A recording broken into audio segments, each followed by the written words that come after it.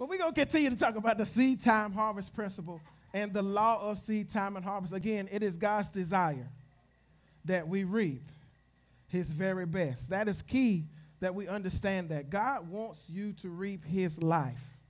There is a seed, again, called the word of God that came by faith in hearing the word of God.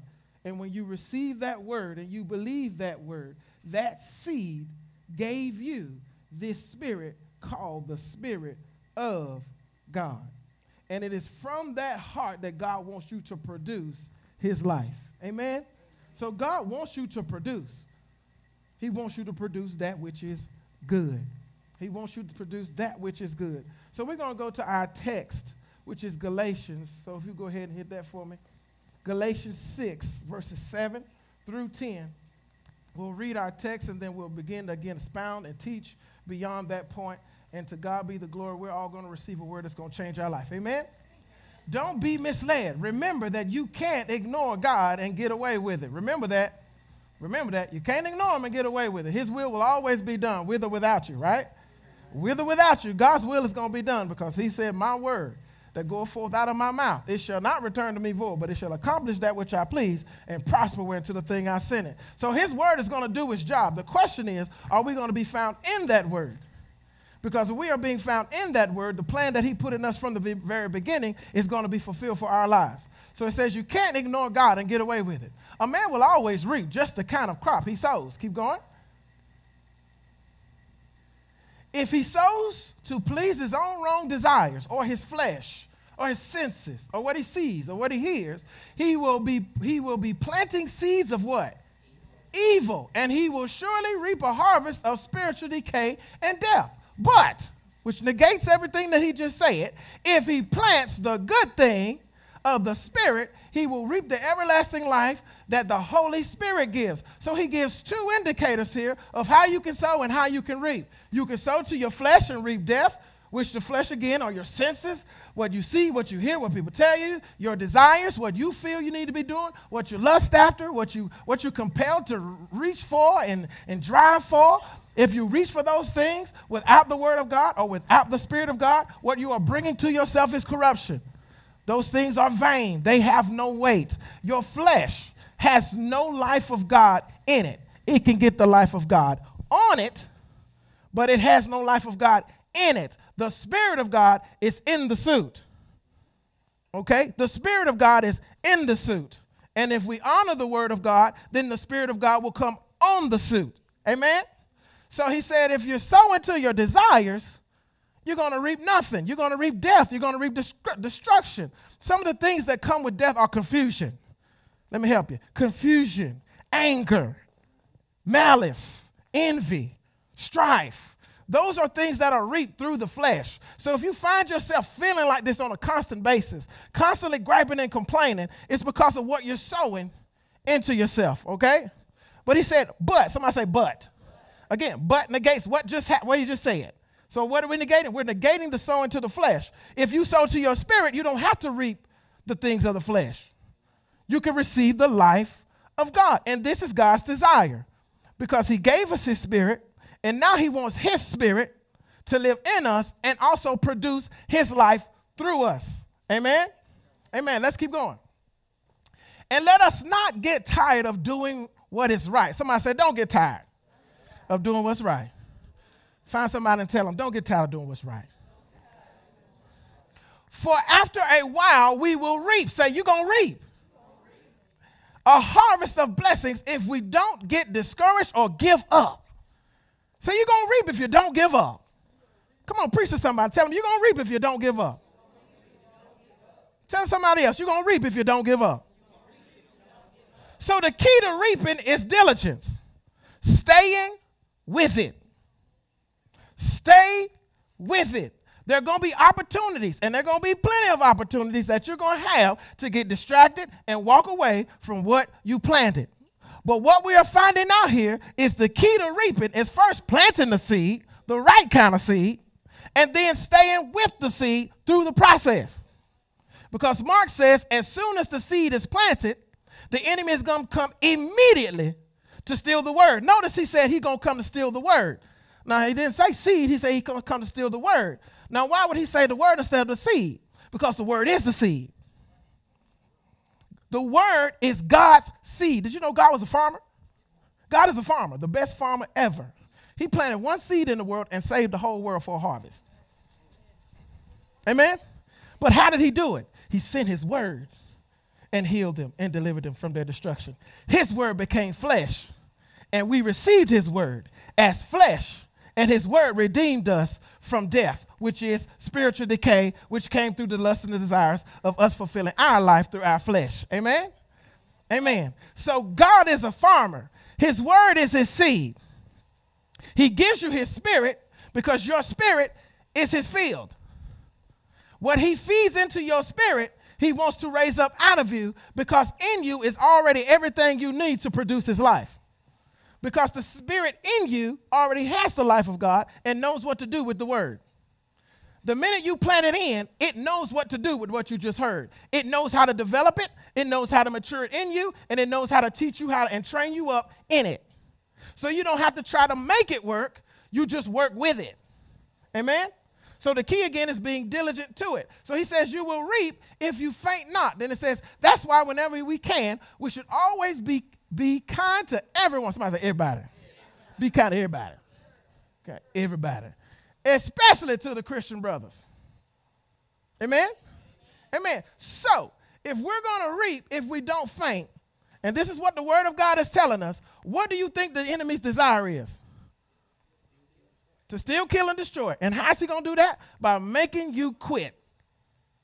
He wants you to quit.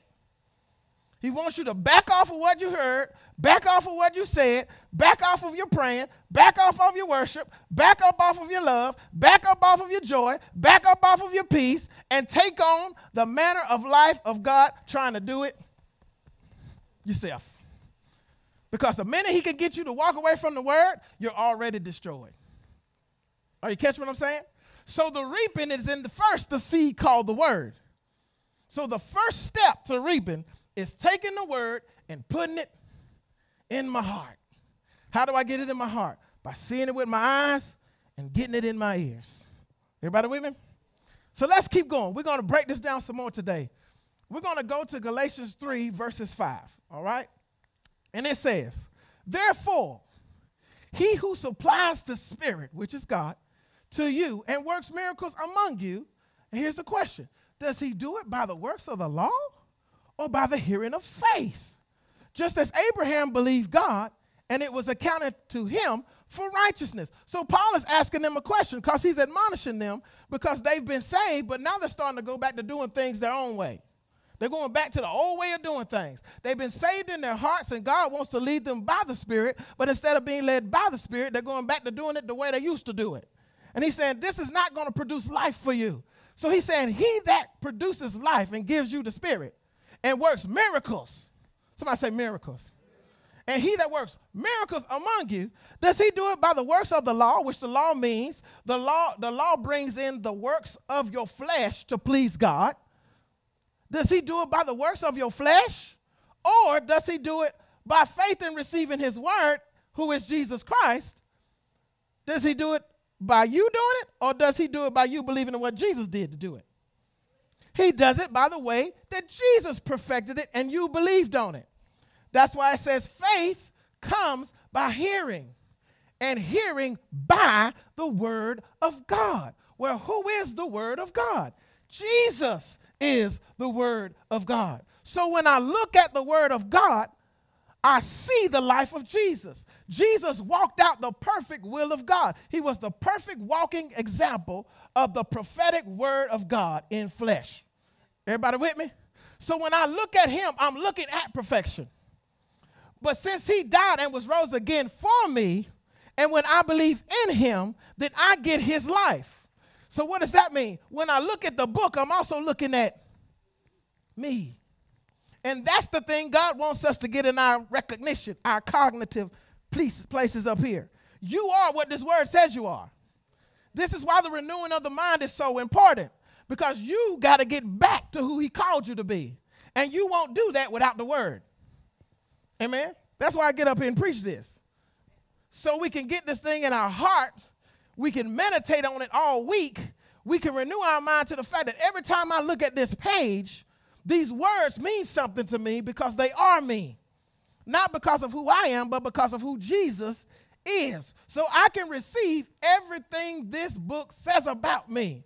That means if it says I'm healed, if it says by his stripes I am healed, Jesus is healed, therefore I am healed. So what do? I take that scripture, I put it in my eyes, I put it in my ears, I say it over and over to myself day and night. I worship God for the expectation of it, like we just got through doing, right? And out of that worship, I intercede, I pray, I give my petitions to God, and he strengthens me to continue through the process. Why? Because the enemy is going to try to get me distracted by what the doctor just said. The enemy is going to try to get you distracted by what your friends see and they tell you about. You look like you're still fighting. You're getting skinnier. You okay? You still look fatigued. You look tired. You all right? I'm fine. By his stripes, I am healed. That's called patience. That's called diligence. That's called understanding. Wisdom is the principal thing. But in all you're getting, get understanding. Jesus in Matthew 7 says, the wise man, if you hear these sayings of mine and do them, I liken you unto a what? Wise man. So we know that a wise man is first the person who hears the word and starts to do it. Okay? So as wisdom comes from hearing and you begin to step out on what you heard, you are now walking in understanding. Consider the word. Compound word. Understand. Understand or stand under. What are we standing under? The word you heard. So what's protecting you from the fiery darts? Because it's his word that he sent to do it for you. It's his word that's going to defend you. He put himself on the line. So if he don't protect you, then he's a liar. But since God and his word are one, he can't deny his own word. Because he puts his life on the line every time he says something. So if you take what he says and you step under it and you walk out the pressure of what brings with it, it's going to look like you're under attack.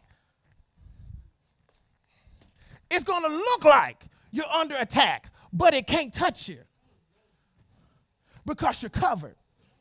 So what you're looking at looks like it's going to get to you because the weight of it is on you. You hear the words, you see the actions, but you must understand that this word is protecting you, and no weapon formed against you shall prosper. And every tongue that rises up against you in judgment, he didn't say, I'm going to condemn it. He said, you're going to condemn it. I've already condemned it. It's your job now to take what I said about that and line up with what I said. And if you do that, you're walking in understanding. And if you keep walking in patience and understanding, what you will have is a miracle, knowledge of something that he told you about in the beginning. Are you catching what I'm saying? Let patience have her perfect work. Why? So that you would be entire, wanting nothing. Well, when you started, you needed a whole lot. When you came to him with your petition, you needed a lot. There was something that was absent from your life that you went to him for. And he said, do this. Hold on to this word right here. This word is your deliverance. So that in your heart, and that word is going to produce in you a fruit after my kind, which is called Zoe life, eternal life. How many of y'all know eternal life don't have an expiration date? You might expire, but God's word don't. His word will cover you and your children and your children and your children's children. And your children's children's children's children. That's how beautiful the blessing of the Lord is. That's why if you sow the word in your heart, it's not just for you, it's for the line that follows after you. Because if you learn what the word says, you'll teach it to your children. That's why he's called Abraham the father of many nations, because he knew that Abraham would teach his children. They wouldn't forget what God told Daddy. You can't forget what God told Daddy because Daddy saw so much of God that he can't forget what he saw. Is there anybody in here want to have that kind of life? I can't forget what I just saw God do. I don't want to forget what I just saw God do in my life. Did you see that? Did you see the miracle? Did you see that deaf ear unstop? Did you see that blind eye open? Did you see that crippled man get up? I don't want to forget that. I want to remember that. I want to teach my children about that. I want to write that down in the analogs of my life, and I want to remind myself of it every time I'm going through a hard time. So he didn't receive it by the works of his flesh. He received it by hearing the word. And because he received the word of God, God said, you're right. Think about that. He took God's word and God said, you're right.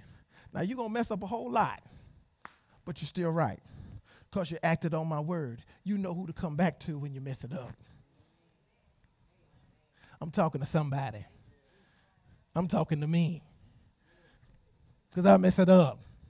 I don't hit the mark every time, but thank God I got a Savior who hit the mark every time.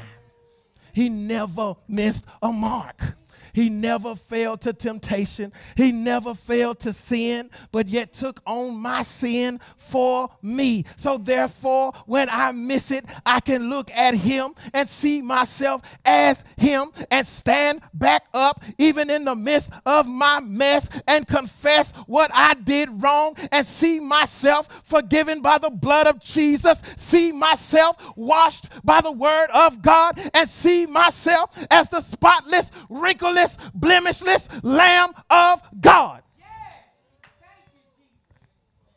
Thank you, Jesus. Thank you. You can wake up every morning and rejoice. That's gospel. That's good news. It's not based on what I've done. It's based on what he has done. And because of what he has done, I can wake up every morning and give him praise.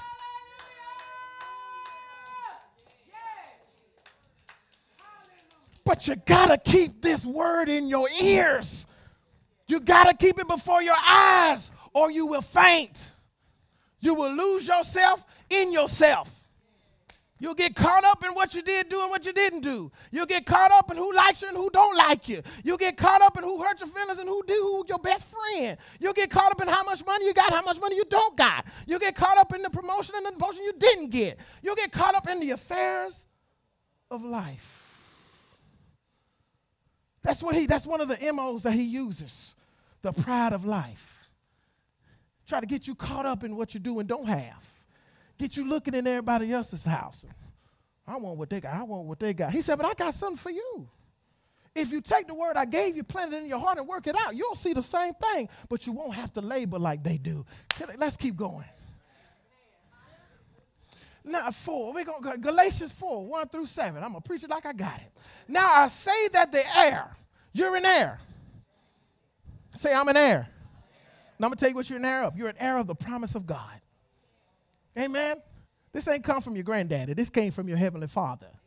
I don't know what your granddaddy left for you, but he might not left nothing. He might not even left a good name for you, but hey, in Christ, you got a good name. Now I say that the heir, as long as he is a child, does not differ from a slave, though he is master of all, but is under guardians and stewards until the time appointed by the Father. Even so we, when we were children, were in bondage under the elements of the world. Stop for a second. Let's look at that. Now I say that the heir, again, you are the heir. As long as he is a child, what does that mean? He's still immature to the promise. He's saved, but he don't know the promises on his life. He's still a child. My children have no clue what's in me and my wife's bank account. They don't know what kind of provisions we have for the house, and they don't care. They don't. They don't care. All they know is when I say Burger King, get me a burger. You got the money. The smallest one knows where we get the money now. She knows go to the bank. I asked, I said, how do you know about the bank? I told myself. How you tell yourself what the bank is when you don't even know what a bank is? But nevertheless, the child don't know what's in the house because they don't pay attention to none of that. All they know is they in the house. But what is not privy to them are all of the amenities that the house has.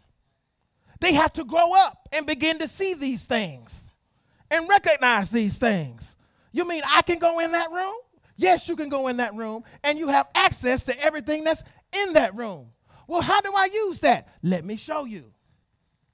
And you begin to teach them how to use the things in the house.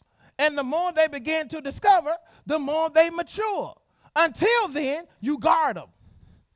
I can't let you use the stove yet because you'll burn yourself. You can't use the iron yet because you'll burn yourself. You're not ready to walk down the steps yet. You just have to learn how to walk on flat ground. So I have to guard you. I have to steward over you. I have to watch over you until the time comes that you mature. So a child who has the promise of God on his life, but still yet does not know the promises of God in their life, is still a slave. Now, what are they a slave to? Their flesh. You're still a slave to doing what you feel because you have not recognized yet the promise of this Holy Spirit that's in you that wants to teach you how to live like God.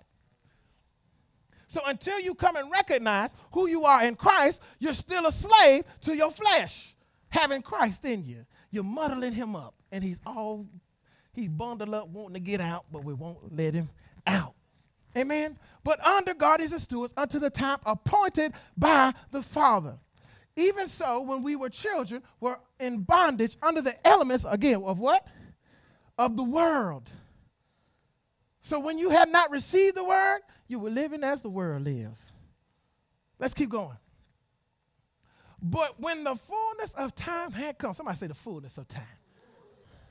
God sent forth his son, born of a woman, born under the law, under the guardianship of the law, to redeem those who were under the guardianship of the law, that we might receive adoption as sons. So in essence, what God was doing now, he was taking his word and he was releasing us from under the bondage of our flesh-made self and our flesh-made efforts and our self-pleasing ways to God. And he said, I'm about to give you a new way. But I can't do it without coming under the way you did it, the way that it came, the sin that came through Adam. I got to come and look like Adam so that I can take where Adam messed up, correct it, and then fulfill a new way for you so that this old way will be fulfilled in the new way.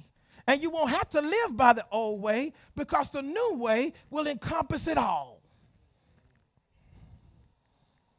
This was the promise of God. I want you to have this kind of life without you working hard to try to have it. You don't have to try to be good. You are good. When you recognize that, you'll do good. I ain't got to beat you up about what you're doing and what you're not doing. If I preach the word of God long enough and you listen to it, it'll talk to you. If it wakes me up in the middle of the morning, it'll wake you up too. That's why it says it's quick, it's powerful, it's sharper than any two-edged sword. This word is alive. It is the very breath and inspiration of the heart of God. So when you hear it, life is coming to you. And not only life, but the voice of that life is coming with that life. And when you respond to that voice, you receive its life. You eat of the fruit of that life. We have received the adoption as who? Sons. Let's keep going. And because you are sons, all right, this is your new life now. You're no longer the child. You're no longer the child. You are now the son. And God has sent forth the spirit of his son into your where? Where did he send him? He sent him to your heart, not your body. He didn't send him to your head. He didn't send him to your eyes or your ears or your nose or your mouth. And then send them to your feet or your fingernails or your hair. He sent them to your heart. This is where God is. So you can't see him. You just believe that he's in there. Amen? That's where so many fight. But look at what this, he sent the Son into your heart and he's crying out. Y'all heard me saying something about that earlier today, right? The Son is doing what? He's doing what? He's not sitting with his mouth shut, is he? He's crying out. Abba! Father! I need you. We need you. Our nation needs you. Our children need you. Our churches need you. I need you. Where's this cry coming from? Your heart. It's coming from my heart, not my head. It's coming from my heart, which means I got to get to my heart so that that cry can come. Therefore, you are no longer a slave, but a son. The child was a slave because they didn't know the promises. But that promise was under the law. So the law was keeping that promise from you. But now that you've received the Spirit will reveal what the promise is. So you no longer can sit and say, I don't know. If you listen to the Spirit, you will know. Are you catching what I'm saying? So you're no longer a slave, you're a son. God is talking to you because you can do his business. You've been bar mitzvah. You've become a son of commandment. You have been released to do the business of your Father. Understand? So, this is what the Lord had told me when I was studying this. He said, listen, son. He said, before the word came to you, you were a child because you didn't know. But when the word came to you, you were no longer a child. I gave you the spirit of a full-grown man. Did Jesus die as a child? Or did he die as a man? He died as a fully mature man. So when you received the word, you received the life of God, who is Jesus, and who moved into you was not just a little boy from Bethlehem, but who moved in was a grown man. So you're operating as a grown man, even my ladies, amen? And if a son, then an heir of God through Christ. You are an heir of who? An heir of God, meaning you have received God's life because of Christ. Let's keep going. So let's go to Galatians 4, 21 through 31. Tell me, you who desire to be under the law. Again, he's trying to talk them out of this whole working in the flesh thing, because when we sow to the flesh, what do we get? Corruption, death, decay. But when we sow to the Spirit, we receive the life of God, right? So he's trying to get them to stop sowing to your flesh, because I'm trying to get you to inherit the promises of God for your life, okay? For it is written that Abraham had 2 sons, and he begins to break it down. Let me give you a deeper revelation. The one by a bondwoman, the other by a free woman. That he who was the bondwoman was born again, born according to the flesh, and he of the free woman through the promise. Okay, talking about Sarah and Hagar. All right, Abraham received the promise by faith from God. God told him, you will be the heir of the world, and all nations will be blessed through you. But they wouldn't be blessed by you and you alone, but you and Sarah, or Sarai. Sarah's going to conceive the child. That's the two that's going to get it done. But because Sarai could not bear children, she gave her handmaiden to Abram. Since I can't bear children, how about you just sleep with Hagar? Y'all thought stuff like that just happened on TV. No, this stuff happened in real life. How about you sleep with Hagar, because Hagar can have children, and I'll just take the child that's my own since she's my slave. What did Abraham do? Okay. Cool. Tell her to come on in. Abraham sleeps with her. She conceives. What do we have now? The Maury Povich show. You are the father. Sarah looking at her with contempt. She go to Abraham, you done messed up. You slept with that woman. You knew. But in her heart, she was condemning herself because she knew that she couldn't have children. So she knew that the problem didn't lie with her and lie with him. It lied with her. This man has a seed to give, but I can't carry it for him. I feel bad, so I'm going to take it out on her. I'm going to beat her up about it. I'm going to beat her up about it. But the promise wasn't on Hagar. The promise was for Sarai. We're gonna get through some more. We're going to keep talking this through. So what did I say? Verse 23 said, the bondwoman was born according to the flesh, and he of the free woman through the promise. So the free woman who had the promise was the woman who couldn't have children. But the bonded woman could have all the kids she wants. Now, how abnormal does that sound? Does this sound like the plan of God? Don't sound like it. Looking at it from the surface, it doesn't look like this is what you gonna get the one who ain't supposed to have my baby, the baby, but the one who's supposed to have my baby can't have my baby? What's up, God? I'm confused.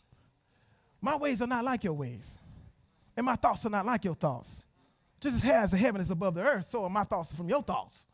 But I tell you this, no word that comes from my mouth shall return to me void, but it shall accomplish that which I please and prosper whereunto I send it. What I'm telling you to do, son, it's just what I did when I told you to leave the house and you left. I'm telling you to trust me. Take my word, walk up under what I said, and you will see that that woman who couldn't have a baby is about to have your baby. But what we had in the course of time was a detour. Because while he's walking in understanding, he hears a word from the wife. And he appeals to her word and stops looking. And he steps out. He sows to the flesh. Are you catching what I'm saying? He sows to the flesh when he should have stayed under the word in the spirit. But he sowed to his flesh, and he ends up conceiving a son called an Ishmael. Say, don't have no Ishmaels. Let's keep going. Which things are symbolic for these, the two covenants? So here he goes, breaking down the two covenants, the law and the spirit and the covenant of grace, which Jesus would bring. The one from Mount Sinai, which gives birth to bondage, which was the law, or Hagar. For this, Hagar is Mount Sinai in Arabia, which is where Moses got the 10 Commandments, where he spent 40 days and 40 nights with God with no water, no food. He was in the presence of God, and the man lost track of time. Okay? But we came back with the commandments of God. There was thunder and smoke and lightning and cracking and boom, boom. People looking up like, what in the world is going on up there? We are scared. And God said, will you obey my commandments? People look at the cloud like, oh, yeah, we're going to obey. How many of y'all, if y'all looked up right now, and y'all saw these thunderous black clouds and lightning striking the ground and all this booming and clattering, and God said, will y'all obey my commandments? How many of y'all going to look up and say, nah, man. No. No. No, you look up at them clouds too and say, yeah, we're going to do them, knowing you can't do half the stuff he about to tell you. But it came with fear. It came with fear. They responded in fear, knowing that they couldn't respond in true love and obedience. So they said they would. The second one, or Arabia, and corresponds to Jerusalem, which is now and is in bondage with her children. So Hagar represents bondage, which is the law, or flesh pleasing to God, or sowing to your flesh to reap the harvest of God. Let's keep going. But Jerusalem above is free, which is the mother of us all, which is Sarai. And look at what it says. For it is written, it's coming out of Isaiah. Rejoice, O barren, you who do not bear. Break forth and shout, you who are not in labor. For the desolate has many more children than she who has a husband. Now, I used to read that all the time, and I could not understand what in the world that meant until yesterday. God, open it up. Rejoice, O barren. Now, why would Sarah want to get excited about not having children? The scripture's going to tell us. He says, for the desolate has many more children than she who has a husband. So I looked up that word desolate. What does desolate mean? Desolate means deserted. Desolate means empty. Desolate means no expectation. It means no hope. Hagar was a slave. Hagar didn't have any expectation, but Hagar was having his children. So you having the children, you have no future. The future is in the promise. So the one who can't have a baby is the one that needs to be rejoicing because she's about to produce something that has expectation. So even though you may not be seeing things in the natural, there are things going on within you that the people can't see. You may be seeing people in your life that seem to be producing life. Don't look at their life and begin to question why you don't have it. Stay in the promise. Begin to thank God that your promise is coming to pass. What's in me? He that begun a good work in me shall complete it until the day of Jesus Christ. The word is at work in me to will and to do of his good pleasure. So though I don't see with my natural eyes, I know in my spirit. So I rejoice. I rejoice because my life is going to produce joy. Some of y'all may not know, but Isaac means laughter. So the barren woman trusted God, and because she trusted God, she could rejoice because she would produce joy.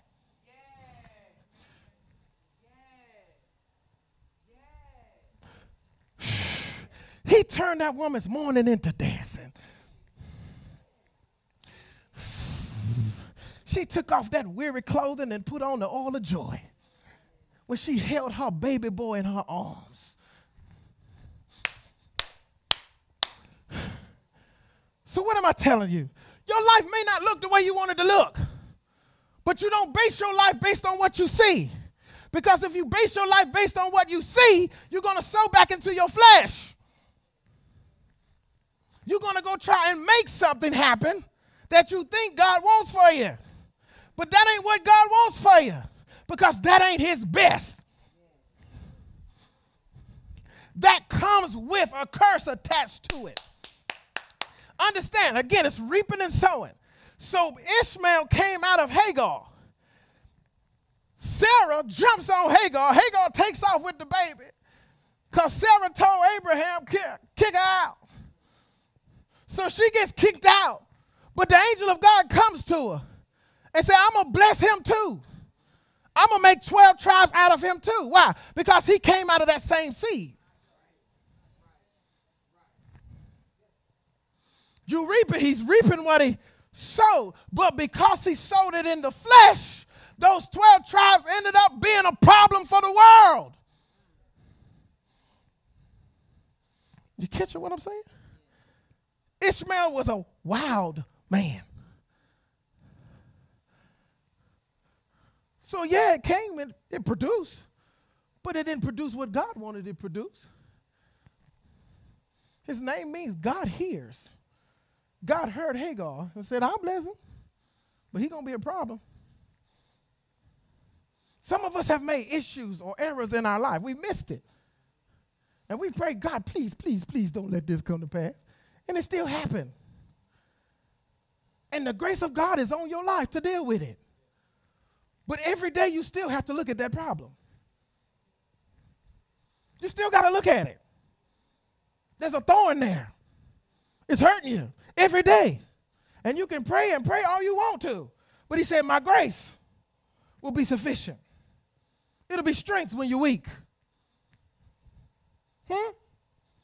Them bad choices we made. That God came and healed us. He delivered us from them. Yeah, we delivered. But we still got to look at it in the natural. God, I wish I'd never done that. But his grace is still there to keep you and walk with you and work with you and strengthen you so you don't continue to make the same issue a problem. Am I getting to anybody? You've been redeemed from that issue, but yet you still must live through that issue.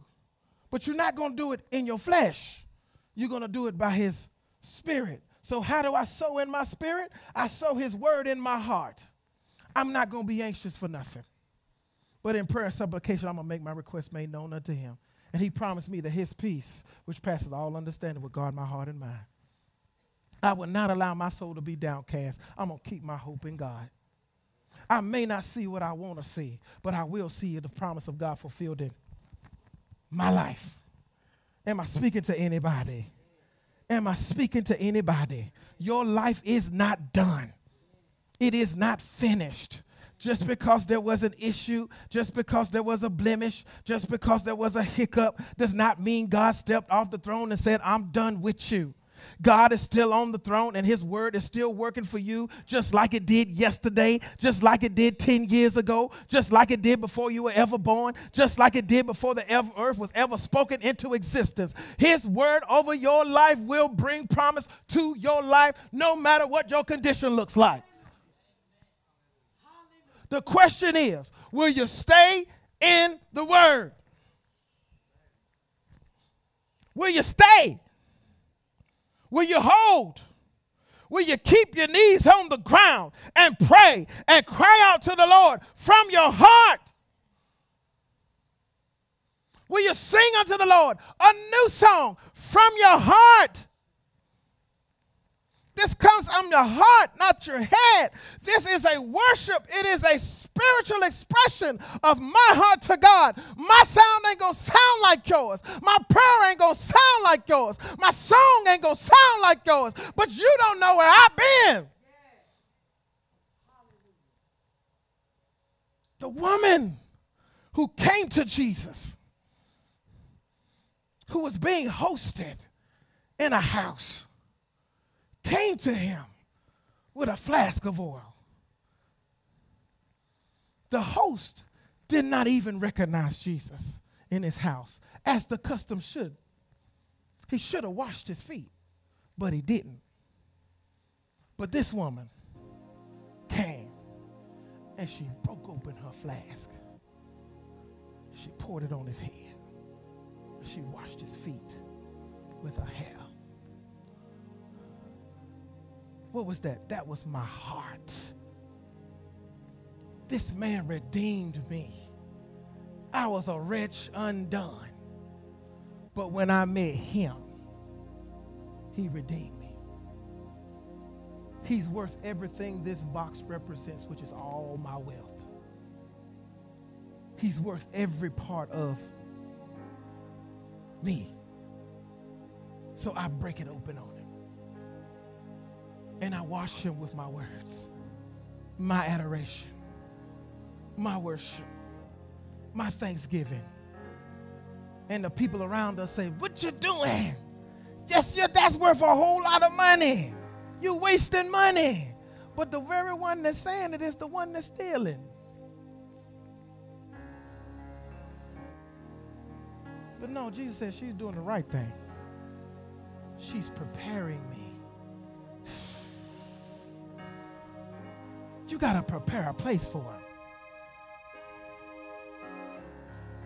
When you sow this word in your heart and you begin to prepare a place for him, he reigns on it. The only thing that will make a seed of supernatural quality grow is a supernatural rain. What's that called? Revival. That's called revival. We don't need another gimmick in the church. We just need the church to be the church. We need to respond to God so that he'll show up in our midst. We need to respond to the word of God so he'll show up in your struggle. We need to respond to the word of God so that he can teach us how to grow what he has put in us. Ishmael picked on Isaac. He picked on him because he was the little brother. But Isaac was the son of promise. So what does that mean? Your past is going to try to pick on your future. It's going to try to tell you that you will not become who God said you're going to be, because you still got this and that. You're still dealing with this and that. You're still fighting with Uncle so-and-so. You're still fighting with Aunt this, that, and the other. You still got these thoughts in your head. But Sarah said something.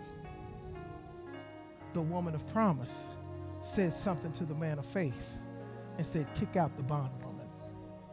Kick out the past. And Abraham was contemplating it. And the Lord said, do as the promise said. Get rid of the bondwoman and her baby. Because he's not an heir of the promise. Sarah is.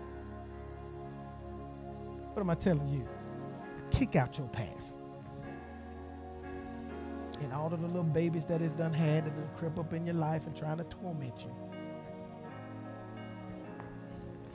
Kick it out. Because you are an heir of promise. And it's time to start taking this word seriously. It's time to start sowing it in your heart so that it will speak to you and it will begin to produce the life that God wants you to have. Your life has promise. There are miracles in your life that God wants to show you. There are miracles that are going to come at your hand. Is everybody with me? There are miracles that are going to happen on your job. There are miracles that will happen in your school because you're going to do them. I say that by faith and confidence in God's word, that he that received this word, that word will produce in you the life of God. Don't let your flesh tell you you're not. Don't let naysayers tell you you're not. Trust the word of God. Kick those other options out and stick with God. If you're standing here today and you've made many errors in your life, or you see that your life isn't producing the way that God has called you to produce, you don't see the things of God happening in your life, but yet you see it all around you, what am I telling you to do? I'm telling you to rejoice. Do the opposite of what you feel. Yeah, I know you want to get sad. You want to get upset. You want to check the job. You want to check the money resources. You want to check this person, check that person. No, search your heart and rejoice in the Lord. Lift your hands and just start praising him right there in the midst of your crying. Shout unto him. Open up your heart. How many of you know God is not afraid of tears? He's not afraid of tears. Some of us hadn't given God a good cry in so long. There are times when you just need to weep before the Lord. That's sacrificial. That means something in me is dying. And I want it to die because I'm tired of dealing with it. I'm tired of living with it. It's a terrible roommate. But God, I'm giving this roommate up today. I will produce in my life. This church is going to produce. It is. It's going to produce. It's going to. Because there's a word on it. There's a word on it. There's a word on it. And if you're sitting in this house, it's on you. It's on you. Say it's on me. We'll produce. Your life is going to produce some beautiful things. Did you know that? Because the hand of God is on your life. Your life is going to produce some good things because the hand of God is on your life. Look at somebody and tell them, your life is going to produce some good things because the hand of God is on your life.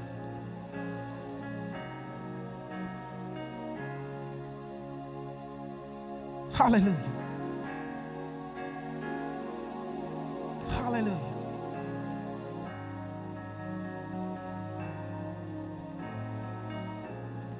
Hallelujah.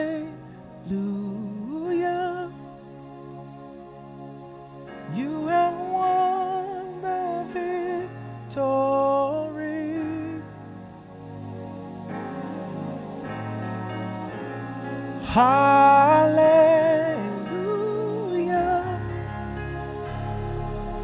You have won it all for me.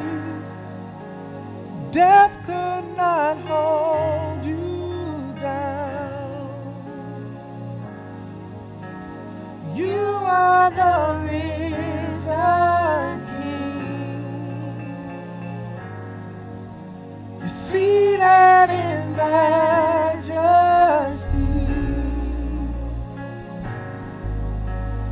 You are the risen King. Hallelujah. Can we lift our hands? Hallelujah.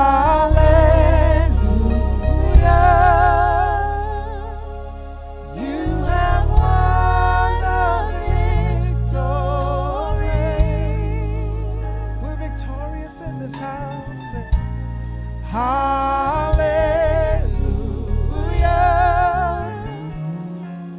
You have won it all for me. Death could not hold you down.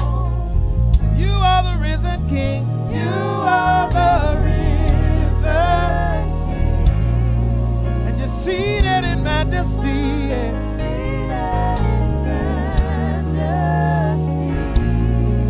Say you are the risen King. You are the risen Hallelujah. King. That's what's seated on the inside you. Death could not hold you. Death could not hold you down. If death couldn't hold him down, it can't hold you down. Say you are the risen King. Say he's seated in majesty. Seated in majesty. And enthroned on my heart and enthroned on my heart.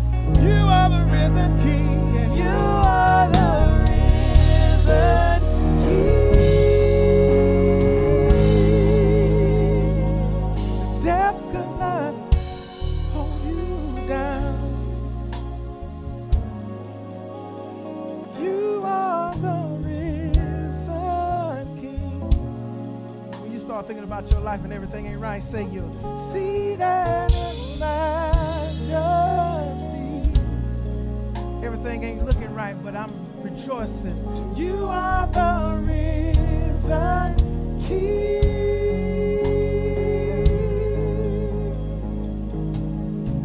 Hallelujah. Hallelujah. You won. You have won the victory. The enemy in your life is defeated. You are victorious. Hallelujah.